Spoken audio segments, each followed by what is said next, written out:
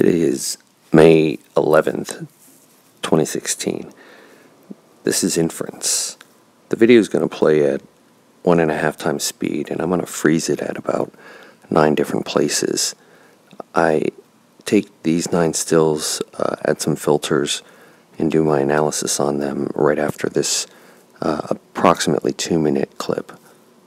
You can go ahead and skip to about 2 minutes if you want to check out the analysis first. But the reason I do this is because I want to try to not bias you in favor of seeing what I'm seeing. I want you to take a look at it for the first time without having anything in your mind, and then to take a look at what I see and compare it to your impressions of the same video. You may recognize some of this footage. It's a close-up of some of the footage I used in my camouflage clouds hypothesis or theory video.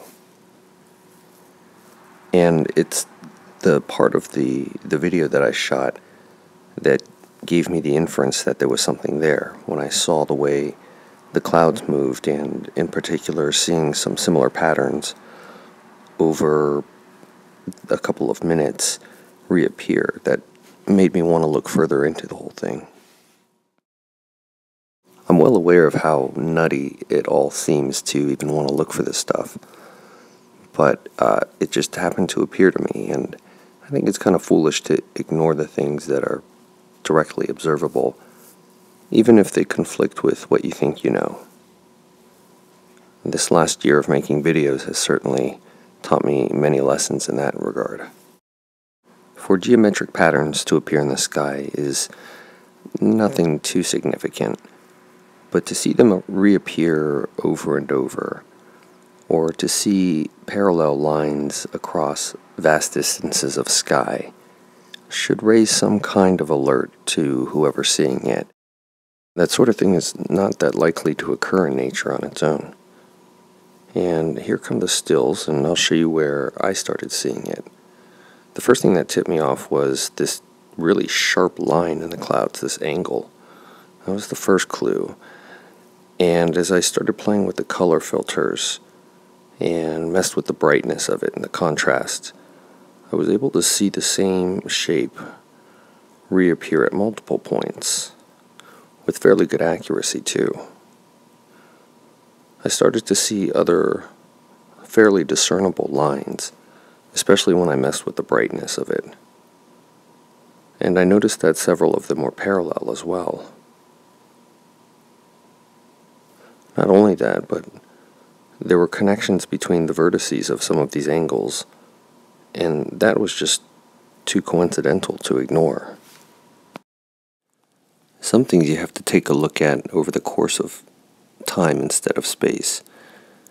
And this picture is a good example because later on you'll see the same yellow parallel path that I draw out clearer, much clearer. But my question is, why does it even have the tendency to have that same parallel line? There's no reason it should be emphasized there. It would make more sense, for instance, if it followed the outline of the circle of the sun and responded to the radiance of the sun. Like in this picture, you can see it almost looks as if there's a ledge on the far side of the parallel line. And you can see how the light rays pour out in a sheet away from it, which gives some kind of indication that there's a solid obstruction and it's not just peering through clouds.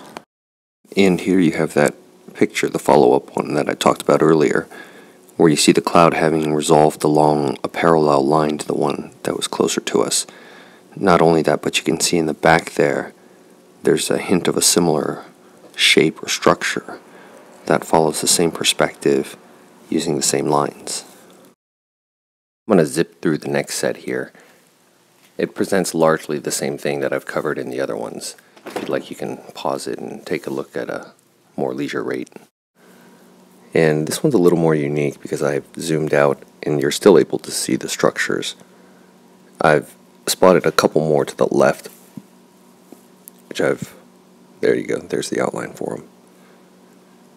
they're all in keeping with perspective, and again, I see no real reason for them to be there except if there's something in the sky, as we've discussed.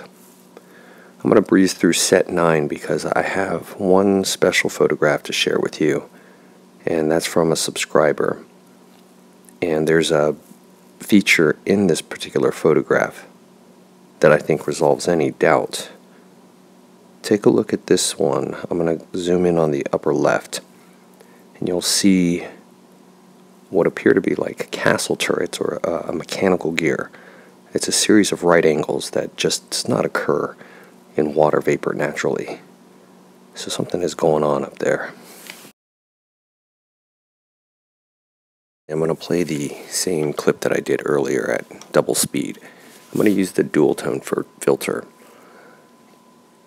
And it's zoomed out for the whole thing, so you'll be able to get a little better perspective on the whole frame. So I'll say my goodbye now. You can watch the rest of this or not. I hope you have a good one. Have peace in your lives, love in your heart. Be good to each other.